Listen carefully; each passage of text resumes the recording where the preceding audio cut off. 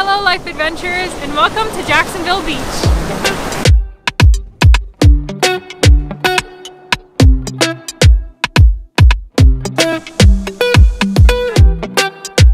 We got into Jacksonville Beach tonight and we figured we might as well enjoy the beach for a little bit of time that we had before the sun went down.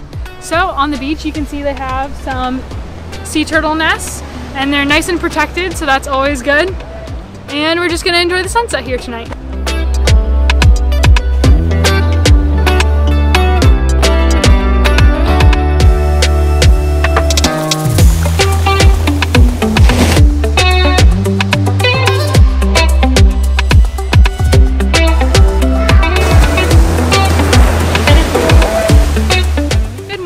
This morning we woke up right by the beach. We decided to go get breakfast from a place and eat it on the beach, so if you haven't seen my video from last week, go check it out. But this morning we just decided to kind of hang out here in the morning, and now we're going to go head on and start our day and show you some great attractions around Jacksonville Beach area. Our first stop here today is the Tree Hill Nature Center. Now here they have some animals like goats that you can actually feed for $1, but there's also a bunch of little trails that are about 1/3 mile long each. I think there's about 7 of them. They have some butterfly gardens, and there's a nature center at the beginning that has a bunch of turtles and just information about Florida's wildlife in general.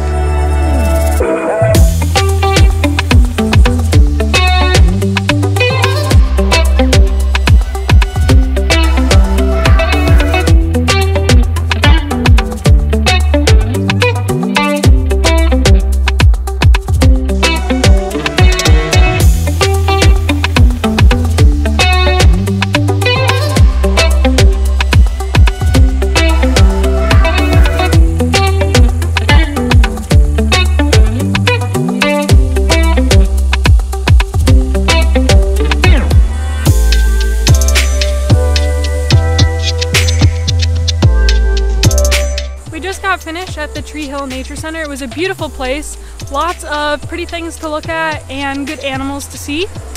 And now we are going to head over to the Friendship Fountain. So come on.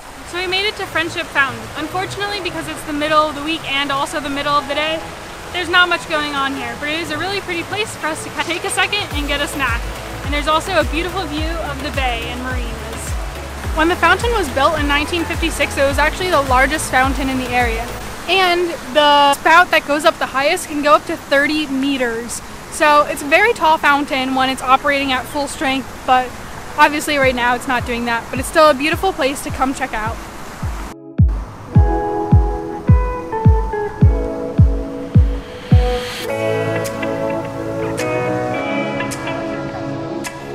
So our first attempt today was to go to Fort Caroline, which is a little bit north of the Jacksonville area, but unfortunately that's closed right now and not open. So then we decided we would come to Little Talbot Island, which is a Florida state park, and it's actually ranked one of the best state parks. So we were super excited for that. We got to the park at 3:30 and the park closes at 5. And I would say it started raining at about 3:28 and it hasn't stopped yet. And it just started lightning and thundering, so unfortunately drove all the way here, got in, but don't think we're going to be able to see much of it, if anything at all.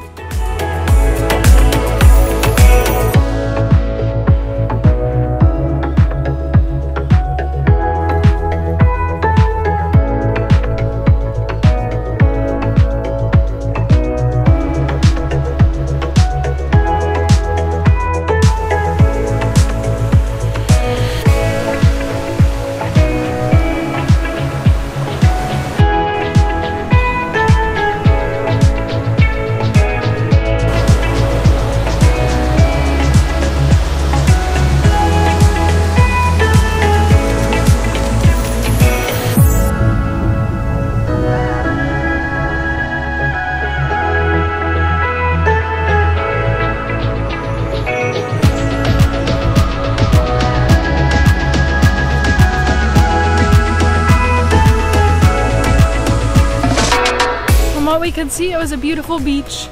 Unfortunately, can't really stay here that much longer because the park closes soon, and I wish I had another day to explore it, but I don't, so maybe another time I'll come back to Little Talbot Island.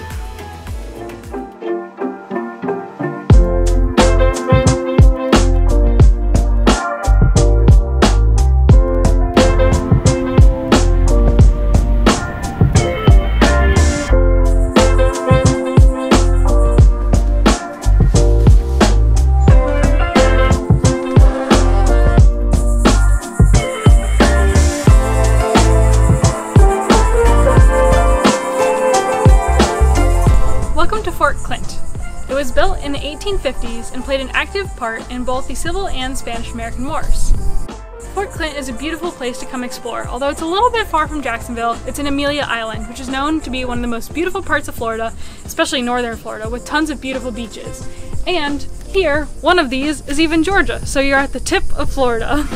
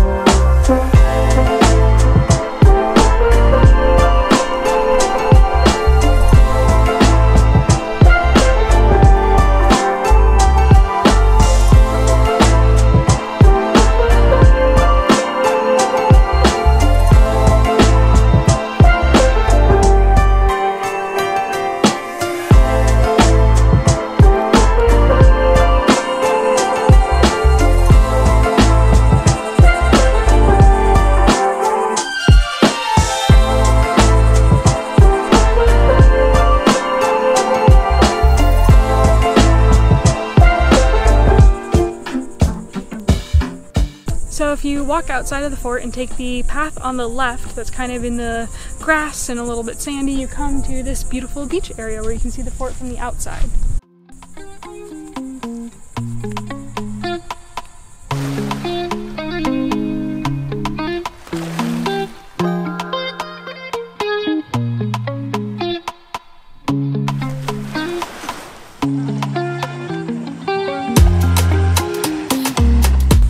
To the beach at the perfect time. Right as we were walking down, a fisherman caught a mini little baby bonnethead shark, and so I was able to hold his line for him when he went and got his pliers so he could release her back into the ocean. What'd you find? I found a whelk. Look at this. Hold it up to the camera. Turn around. A little knobby on the one side, but it's Wow. beautiful. Good find.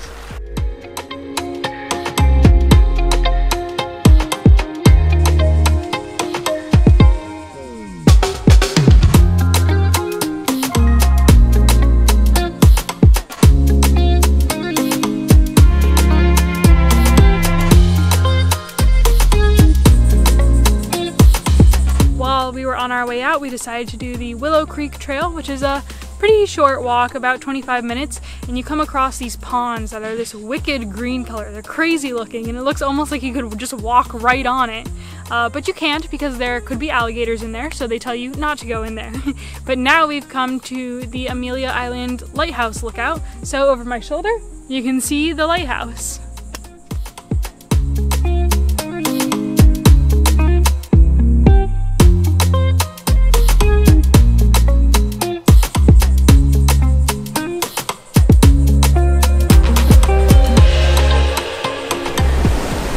Fun thing to do here down at Jacksonville Beach is to actually come to the beach and just look at what's in the ocean. So today we saw some starfish out on a morning walk and a bunch of birds and stuff like that. So just come down and give it a look, because there's pretty much almost always dolphin.